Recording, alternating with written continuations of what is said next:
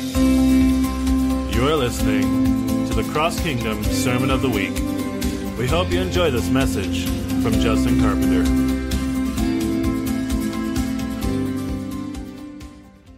Here we go. For those of you that don't know, this is Josh Motlong. I don't quite know how long Josh and I have known each other now. It feels like decades in one way and not that long in another. But Josh has become a good friend, and I've been able to minister alongside of him recently, and he absolutely is a gifted friend, and I'm really looking forward to what he has on his heart. And so just buckle in and give him a warm welcome.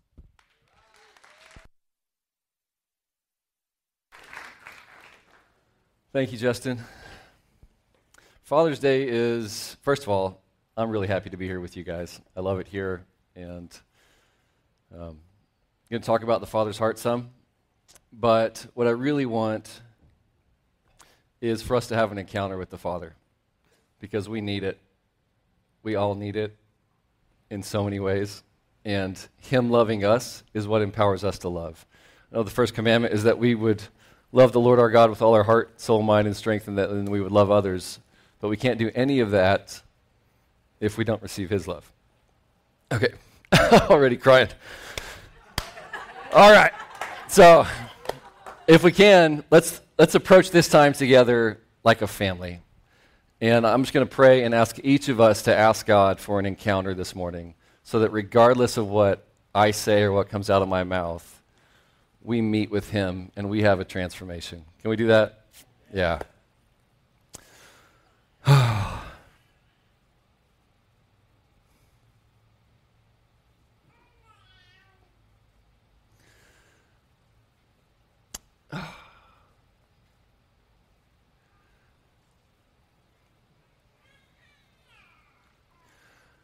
Father, thank you for your presence here. Thank you for your desires and the words that have already been given through Justin and Andrea, that you want to come in power, you want to invite us into your living room. You want us to meet with you. And I ask that you would come in and move in our hearts, and that truth would take root, and it would change the way that we think. It would change the way that we see and that we hear. It would change the way we believe. It would change our identities to line up with what you see.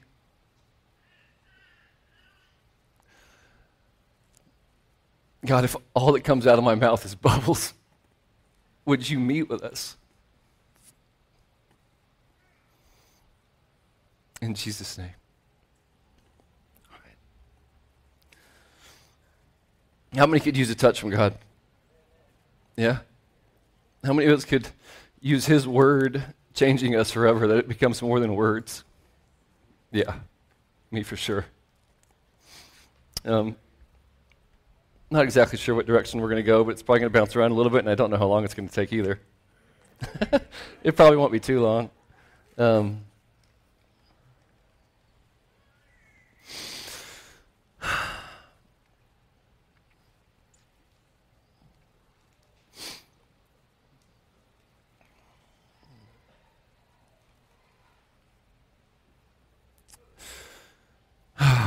I'm just going to hit a couple things that are misunderstandings I think we have about the Father, things that maybe we've grown up around, or you read in the Bible and you kind of get hit with and wonder how that works out. And the first is that He's different in the Old Testament and the New Testament. Because sometimes you read these passages and it's hard to reconcile. You see all this, what looks like just intense wrath and rage against people.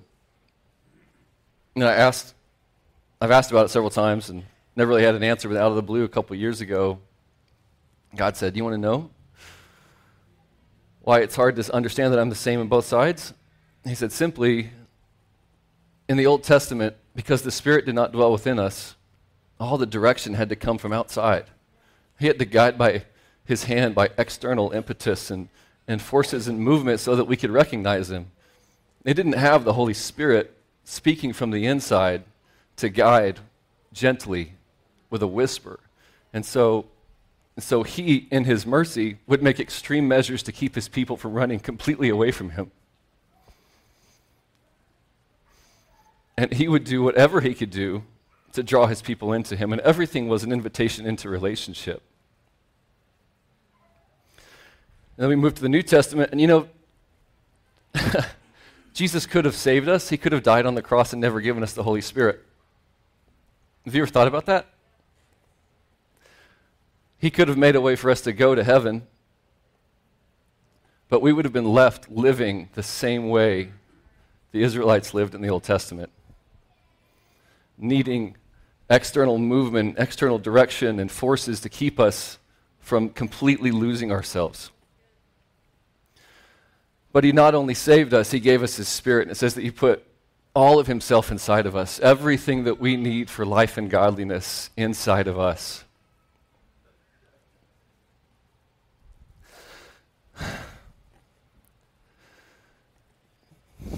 Sorry. And Jesus lived as a demonstration of what it looks like to live in the Father's love. Right? And we can move into the New Testament, and even then, sometimes we find ways to create a segmentation or a differentiation between Jesus and the Father. One of the passages that often comes up is when Jesus says, "Not my will, but your will." But it's the only time that you ever see any kind of distinction where he's not in full agreement already with the Father's will. So what is he doing there? He's demonstrating what it means to live in submission. So much of what he did was showing us, how do you live in the Father? How do you walk by his Spirit? How do you live fully in him? And he would even pray prayers and even say, "I'm praying this so that you hear me, so that you understand the way this works." And when he said it, he was not making the declaration that his will was different from the Father's.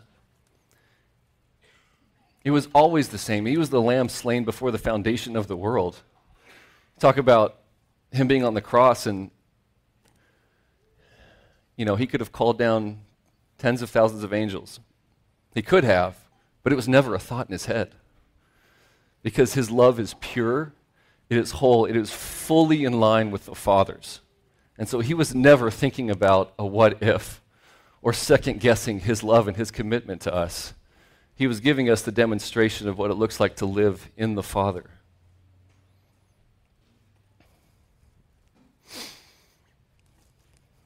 The Father is good. A significant portion of what Jesus spoke about in the New Testament was the revelation of the Father. He was constantly revealing him, trying to get us to look back to what God's really like. And everything that we see in Jesus is everything we know in the Father.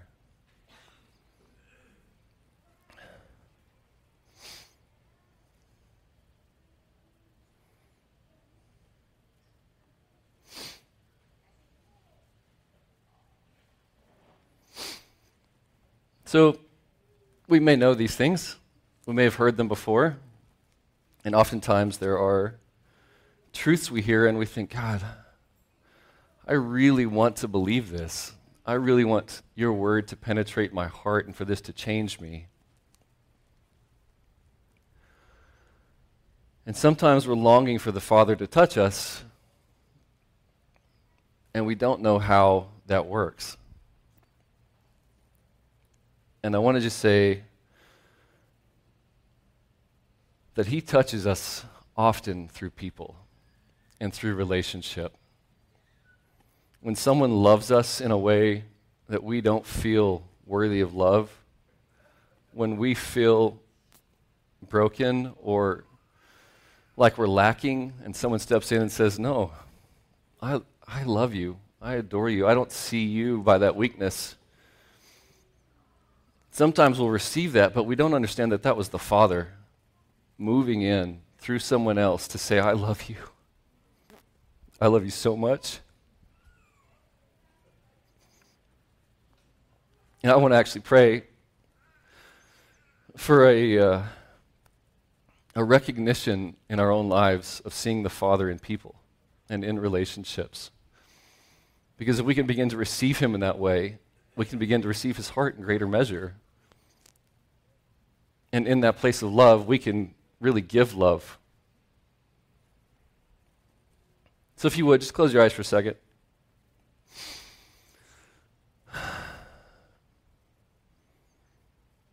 Papa, you love us really well. And I ask that you would open our eyes and ears to see the ways that you're loving us. To see you in relationship, to see you in people, to understand that you are constantly working through things and situations and people and places. You're moving in our hearts and you're expressing your love, and we want to recognize it. We need to. We need to be transformed by your love. So open our eyes, Pop.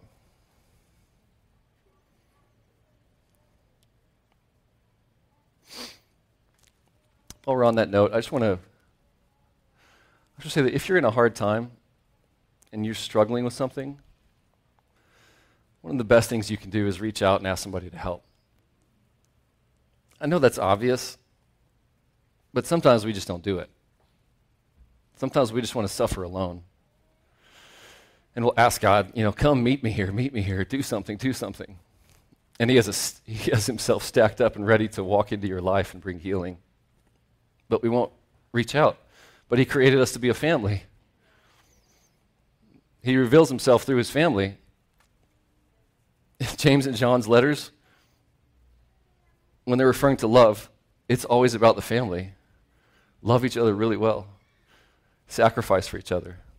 Invest, connect, give, pour yourself out. And the world will see that you're mine. But if we're living alone, and if we're suffering alone, we can't. We have to invite him in. We have to and do that through people, through relationship. And sometimes there's places when we have the faith to stand on a promise, to stand in the truth, and the lies come against us, and they're knocked down. We hold up that shield of faith. And sometimes those lies come and they stab you, and they pierce you, and they hurt, and we get wounded, and we get broken down.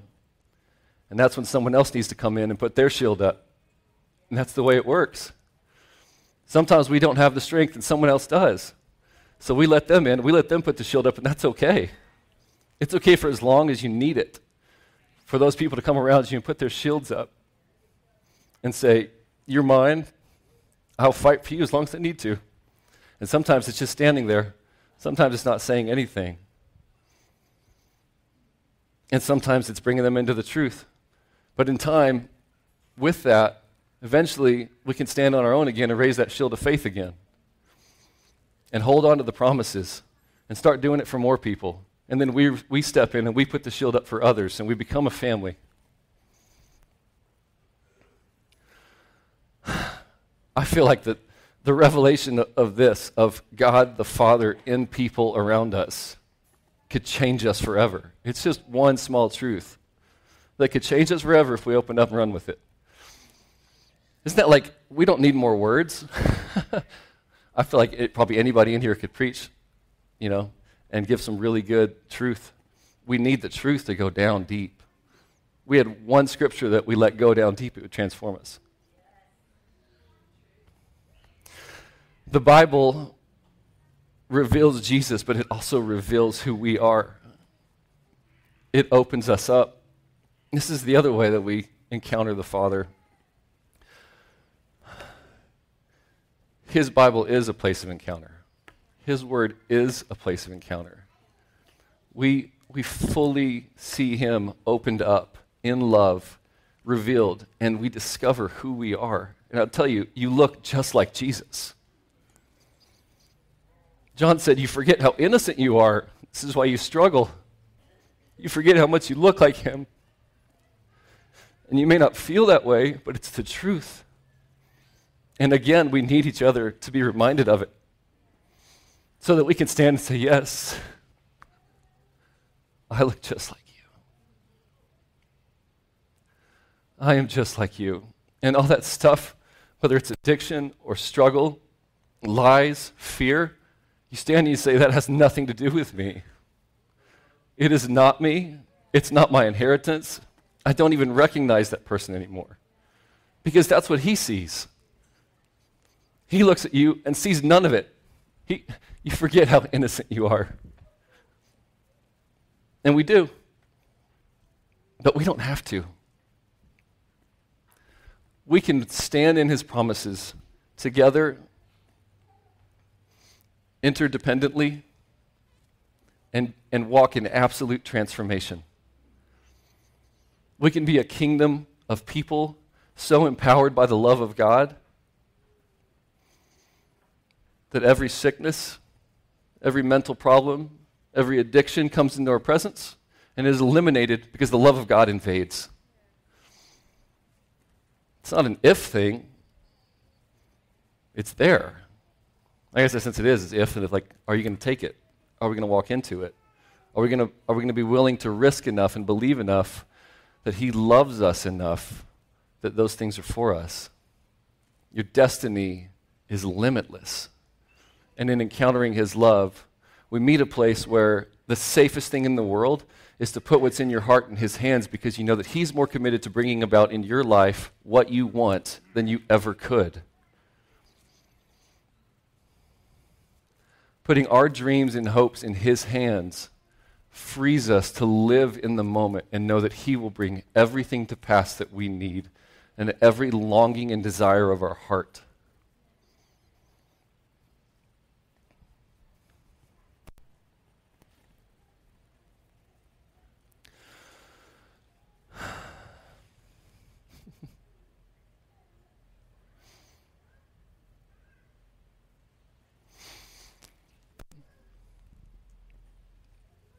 These words are good, but we need an encounter. We need his Spirit to come in and take all the truth and put it down deep in us. I have a friend who runs an investment company, and he told me a story when he went to a retreat, and they were singing Good, Good Father. And he went there frustrated, and they were singing it, and he was just raging angry. Just saying, you're not good. This is bullcrap. It's not who you are. And within the day, the love of God hit him so strong, he was weeping, saying, God, this is wholly who you are. You're such a good Father. So I actually want to take a minute and let's ask together if God will come in and do something supernatural in our hearts, something more than I could ever give with words, something more than what we could ever learn or understand. Because you don't have to understand the kingdom to benefit from it.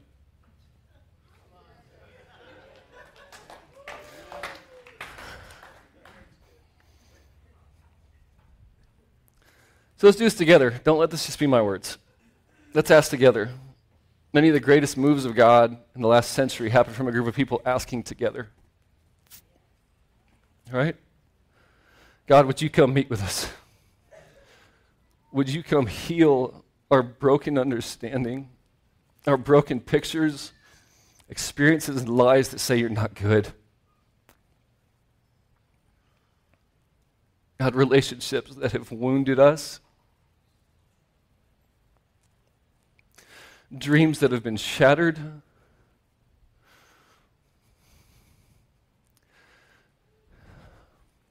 God, do a work deep down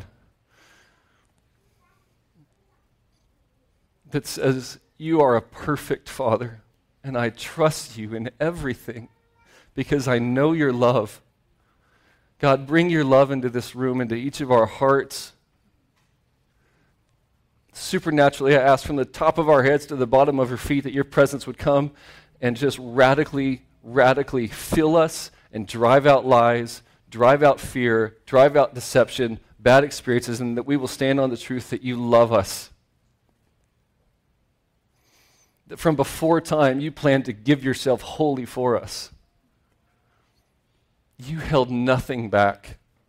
In Jesus, we see you. And you gave us your Holy Spirit so that we could live fully alive, just like Jesus.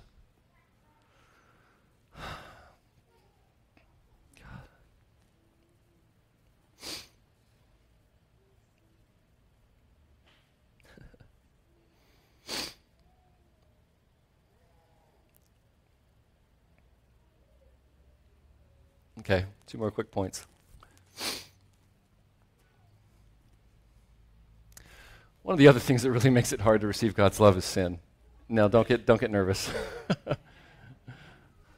because this isn't condemnation.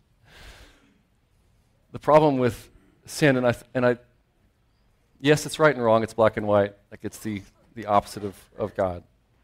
But I think that the way that we perceive it and what we think of it with Him is different than the motivation behind His hatred of sin when it pertains to us. Because the problem with sin is that it perverts the way that we see and hear, and that we can't receive His love properly. His whole goal is to give us love. So when we give in to sin, nothing about Him changes. The way that He loves, it didn't change, not even one bit. The way that He reaches out and gives affection, not even 1 degree. But all of a sudden, we don't hear right. We don't see properly. And it affects us. And we think His love is something that it's not.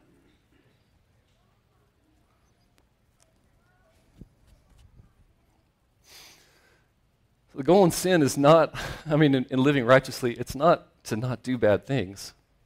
Yeah, they do have consequences. But the worst consequence is that it messes with the way that we receive His love.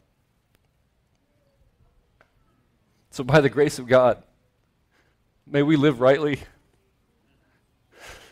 to know your love.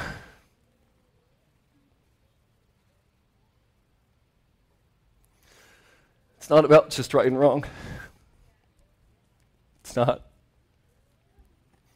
It's about receiving His love, which will change everything in all of our lives forever.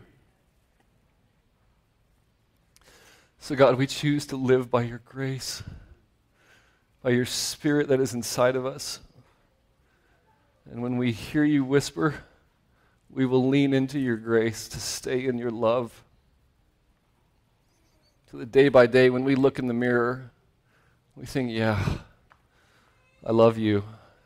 You're perfect. Because what we see is Jesus. We see the way the Father looks at us. That is the goal of living in His righteousness. And the beautiful thing is that it's by His Spirit. It's not by striving. It's just leaning in. It's just leaning into His grace and trusting that it's there. Saying, yeah, this is for me. Your truth is for me. This new life is for me. That old stuff, that has nothing to do with me. It has nothing to do with me.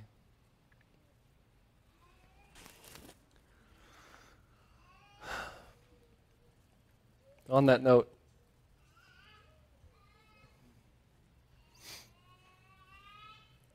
if you're in a place where you don't need someone to shield you, which is very real, and it's a good place to be, to have people around you doing that.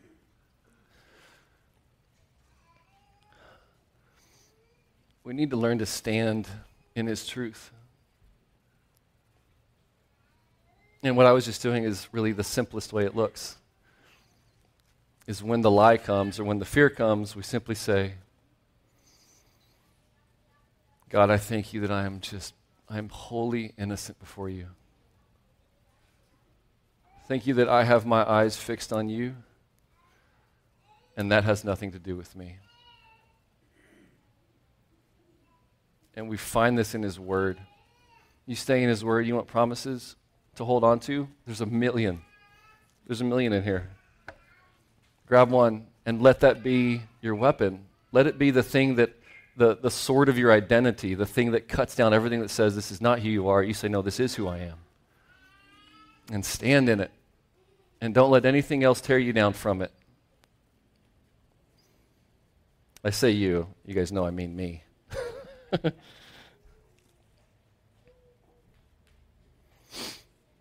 All right, last thing. This is just a fun story. I used to compete in endurance events, and they were led by former Special Forces guys. And one of the events we did was a competition between two teams, and they're about 24 hours long. And it was the end of the day. We had done a series of events, and we were tied.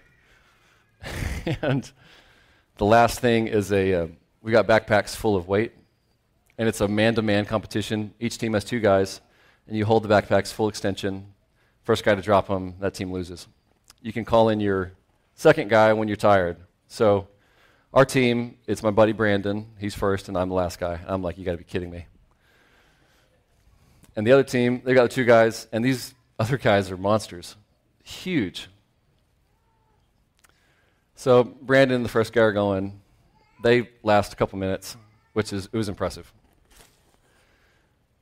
And while they're going, Brandon is talking so much trash, saying, when my boy Josh comes in, y'all are dead.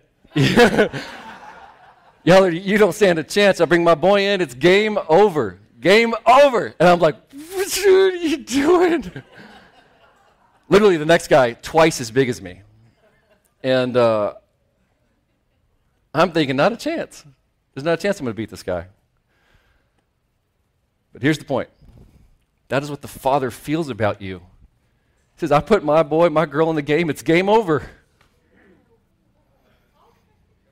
It's game over. Who he is, who she is, they get in the fight, you're dead. You don't stand a chance. Am I right? Say yes. Say that's me. Say that's me. He puts me in the game, it's game over. I want you guys to know that deep down. I want to know that deep down.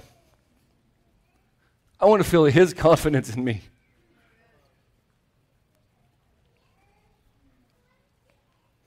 And if you're curious, I did beat the other guy.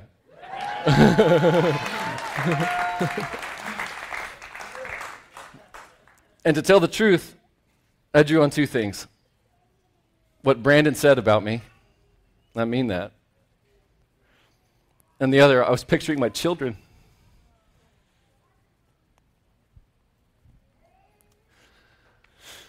I think I'm done.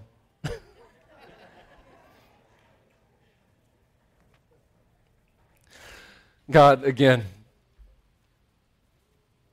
we need you, and we are grateful for your Spirit that gives us the grace to stand in your truth and to say, I am a loved son. I am a loved daughter. I am so innocent and perfect before you. The struggles I have experienced, the wounds I have faced, the emotional trauma I have gone through.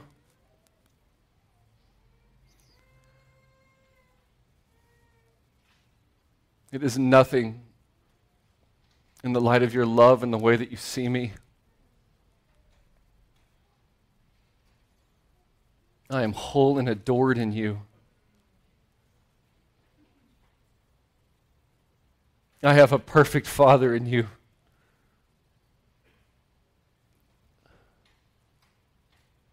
And I am perfectly loved. And when I ask of you, I do not get a snake instead of a fish or a stone instead of bread. When I ask of you, you overwhelmingly pour out. You do it through the people around me. You do it when I sleep, when I lay my head down. You speak to me directly. I bless all of you in the name of Jesus to understand and recognize that the Spirit is speaking to you. It's not just your imagination. The Holy Spirit is whispering His promises to you. He is telling you that He loves you. And by His grace, you may receive it. You may say, yes, thank you. Wow, you do love me that much. Unbelievable. And whether anyone else recognizes it or not, wow, yeah, you love me so much.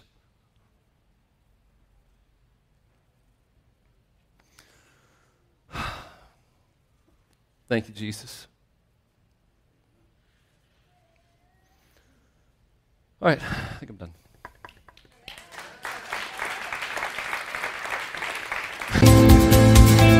Thank you for listening.